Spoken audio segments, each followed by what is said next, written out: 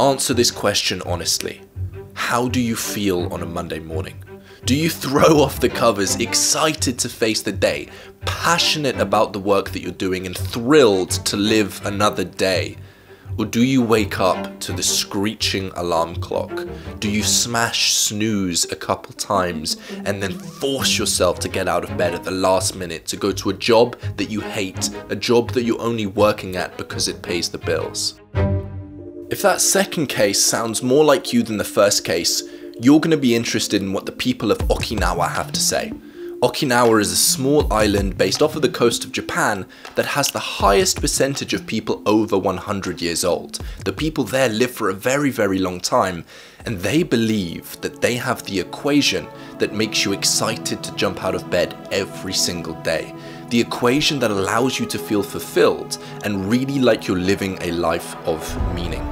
They believe that this kind of a life is completely possible if you follow the equation, and it all starts with a choice to pursue this feeling instead of pursuing other things that nowadays most of us pursue. It's going to be difficult, and they recognize that. It's going to be tough, but it's a choice that you can make. It is completely within your capability. So let's talk about this equation.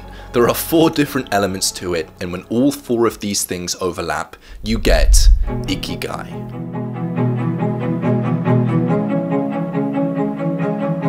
And the first part of this life satisfaction equation comes down to doing what you love. If you want to feel satisfied, you have to spend the majority of your time doing things that satisfy you. It's fairly simple.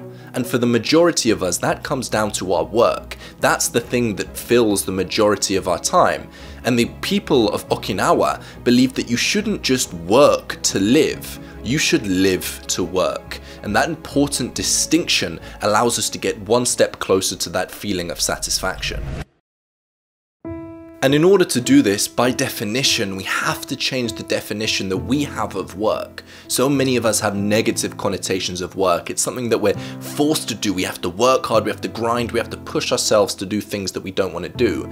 The very first step is to recognize that work doesn't always have to be like that. We can find work that brings us this kind of deep fulfillment.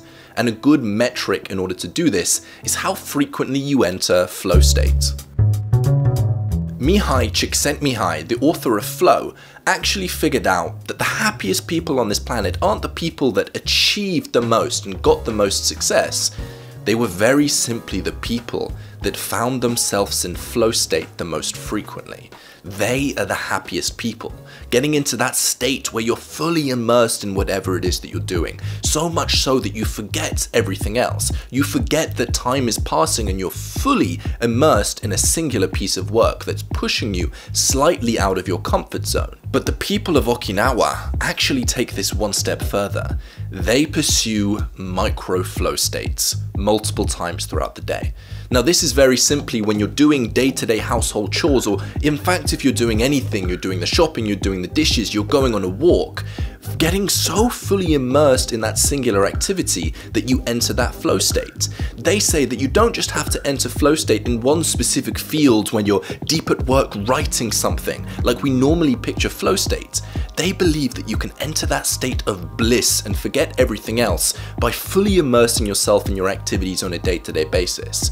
And by going by this definition of flow, we actually increase the frequency with which we can enter flow on a day-to-day basis. Hearing this reminds me of the quote that Marcus Aurelius would say: "Concentrate every minute like a Roman, like a man, on doing what's in front of you with precise and genuine seriousness, tenderly, willingly, with justice, and on freeing yourself from all other distractions. Instead of just going through life mindlessly, aimlessly, it's about being intentional with how you go about even the most basic things in life." And like I said, the more you enter flow state, the happier you'll be, the more likely you are to be able to jump out of bed excited to reach the day. But also, the more often you enter flow state, the better you'll get at the activities that you do on a day-to-day basis, which leads us on to the second part of Ikigai.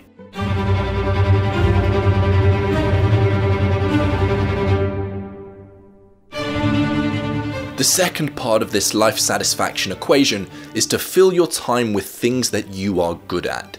Now when I first heard this, I thought they were talking about talent. I thought they were talking about pursuing things that you had a natural gift for, that you were naturally good at.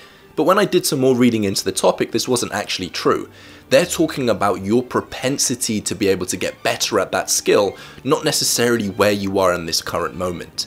They say it's more about trajectory and your passion to learn a skill than your inherent talent.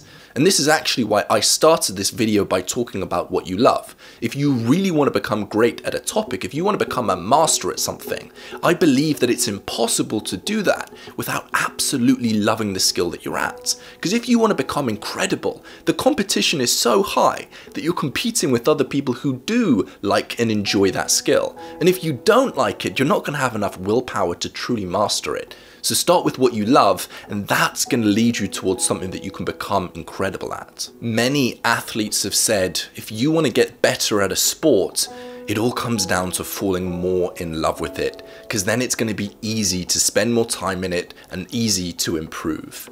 And then once you've got this, once you've got something you love and something that you're good at, and we're going to talk more about how to find this later on in the video, you've got to find the overlap with that, with what the world needs. And that leads us on to the third part of Ikigai, the life satisfaction equation.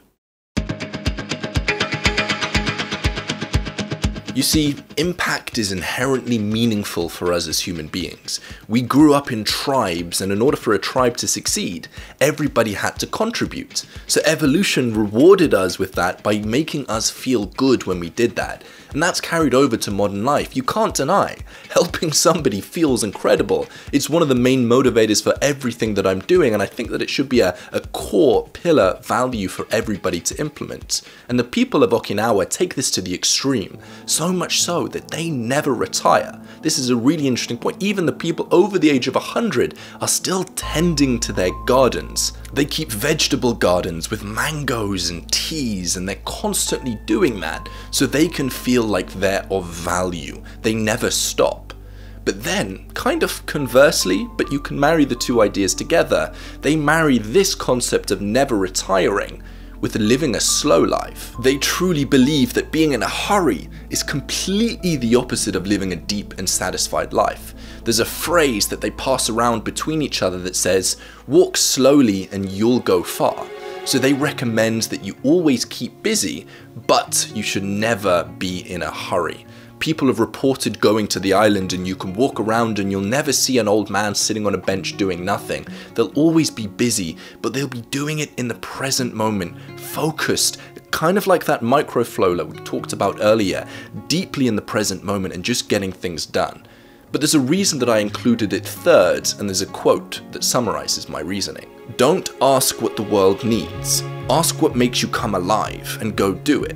Because what the world needs is people who have come alive. Now the fourth part of the equation is quite interesting, because if you go and you speak with the people of Okinawa and you go and you research the concept of Ikigai, it's not often talked about. This was actually something that when this concept traveled over to the West, Westerners added in. And the fourth part of the equation is doing something which can earn you money. Now, again, this is interesting. The fact that they don't value this so much, but us as Westerners, we value this so much so that we added this into part of our equation is interesting. But I found that if you can do something that you love, and you do something that you're good at, and you do something that the world needs, often money is a byproduct of getting the other three things right. Whilst this is the fourth part of the equation, and money's definitely necessary, because money's not everything and money doesn't solve all of your problems, but it does solve all of your money problems. There's definitely a place for it in the equation, but it's just interesting the fact that this was added on by Westerners and not something that they actually talk about inherently. And when you manage to get all parts of these equations correct, you find the overlapping point between these 4 points. That's when you get Ikigai. That's when you get that deep life satisfaction, that feeling of meaning where you're excited to get out of the day. But how do we go about the process of actually finding that? In order to find this, I think that there's 3 steps that must be followed.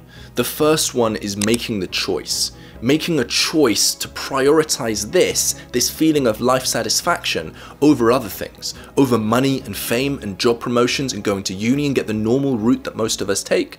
The second step, if you don't know what you love, you don't know what you're good at, you don't know what the world needs, and you don't know what you can get paid for, curiosity is pretty incredible. We can get to some pretty magical places by just doing the things that excite us, and the things that we're passionate about, the things that we have an interest in. Exploring them can open up new rabbit holes that we didn't even believe were possible with our worldview before. And then the third part of the process is to recognize that you're not going to be able to sit down now and create a plan. You've got to start taking action. And by taking action, by at least moving towards the direction of Ikigai, even if it's not a perfect plan, then you're going to be able to gather data and you're going to be able to better figure out the parts of this equation. And I truly believe that this is an equation that we should all be thinking about and we should all be trying to use as a guiding light towards living a deep, meaningful, satisfied life. If you've enjoyed this video and you want more concepts on this, click the like button, and what that's going to do is it's going to show more of these types of videos on your homepage, and subscribe as well. More of these positive videos will come up on your homepage. I appreciate you for sticking around till the end, and I'll see you in the next video.